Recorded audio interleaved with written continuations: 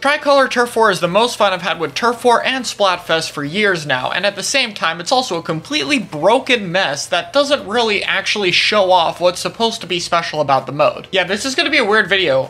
Subscribe, I guess. Intro done. Let's go. Now, when this mode got revealed, the main thing that got people hype is the idea of 3 teams. I mean, look at my direct reaction. What? Yo! 3 teams?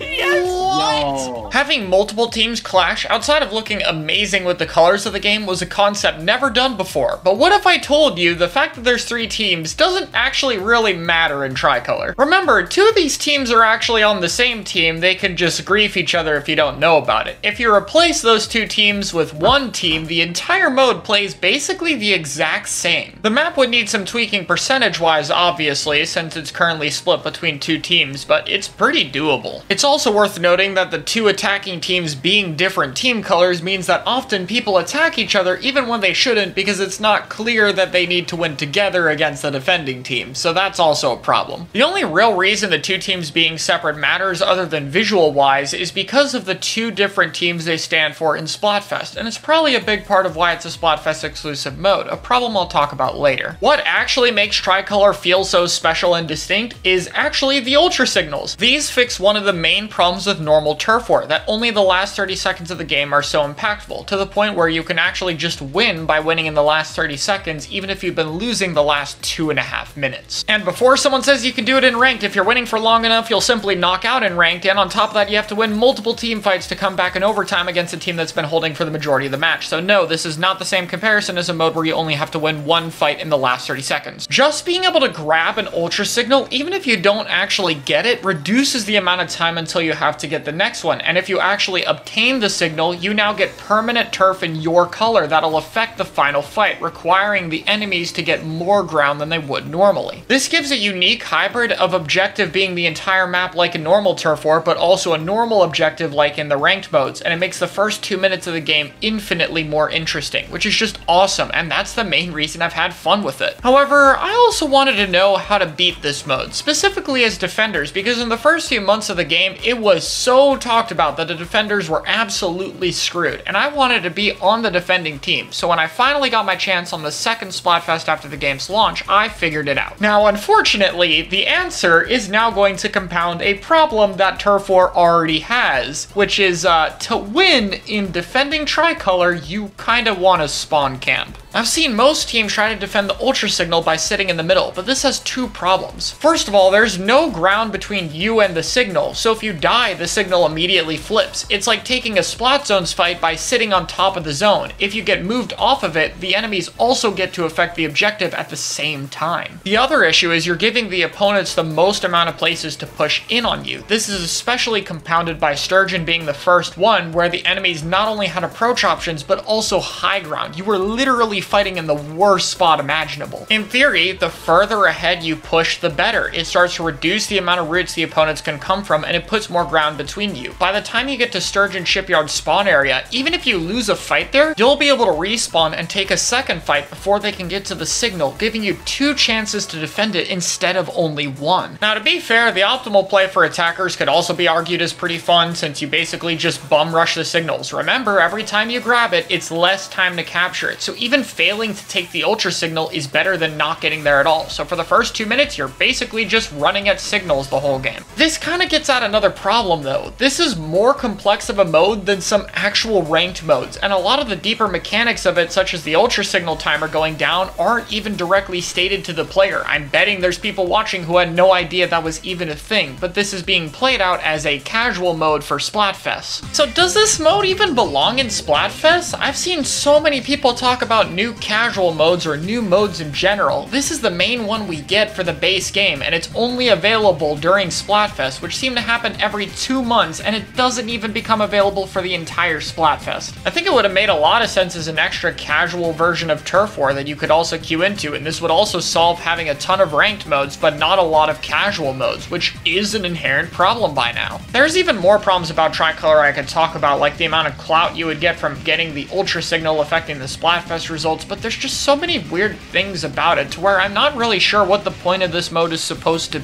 be. And even if we did figure that out, it's clear whatever it's supposed to be, it's not really living up to its full potential, and I'm not really sure how to get it there. Is it something that should be in Splatfest or shouldn't be? Should it be making the 3 teams more of a factor or not? On top of that, I've seen a lot of people argue that Tricolor is a straight up downgrade from Shifty Stations, and while I can agree with them moving on from Shifty Stations considering that they've already done most of the single player gimmicks so there wouldn't be as many to make, having unique stages in that rotation was really cool. And this is coming from someone who personally prefers Tricolor because I think most of the Shifty Stations just weren't that fun to play on. And finally as well, I think a lot of people would have been more happy with what would have also been the easier mode to make, which is a 3 versus 3 versus 3. Bipedal Squid had a good video on it, and I've seen a ton of people talking about this on Twitter. A 3v3v3 is way more interesting, way more unique, way simpler to do with less random complicated depth stuff behind it, and is closer to normal turf war to actually fit better for a whole Splatfest type thing. Personally, I like normal Tricolor, and I think it's cool. I wish it was available outside of Splatfest, but I can understand that it is the way it is. I guess my 2 main hopes is we eventually get a 3v3v3 mode, and that Tricolor will be available outside of Splatfest once those are over. At the moment though, even if Tricolor is kind of weird in the spot it's in, I like the idea that they're going for, and the mode is fun to play. And now that you can play as the defending or attacking team in Splatfest, I think players will be able to experiment and have a lot more fun with it playing the side they enjoy most. So at the end of the day, I think it's a cool experiment, and I can't wait to see what they do with it in the future. Let me know what you guys think about Tricolor below, and I'll see you all next time.